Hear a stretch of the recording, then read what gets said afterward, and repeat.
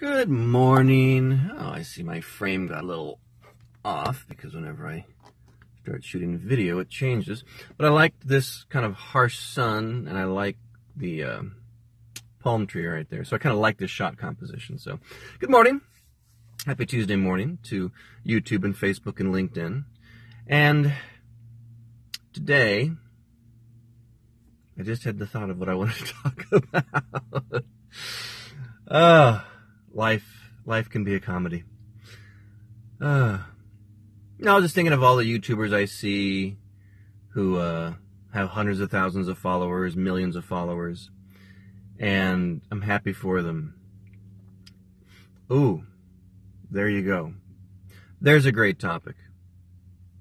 It's not always easy to do, but let's be happy for others' successes, because we would want them to be happy with our successes.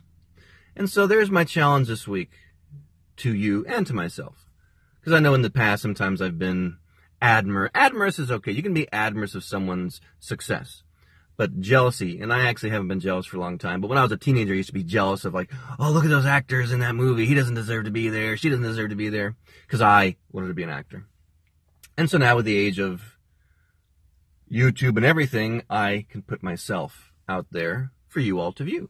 I can act crazy, woo! I can act regular. So, yeah, let's practice admiring others' talent and giving them positive energy. Because when we send out positive energy, we receive that back. And I have to remind myself of that. Because sometimes I'm angry, and as I told you, you can use your anger to propel your life forward, which is true. And, I have 7 books to prove it.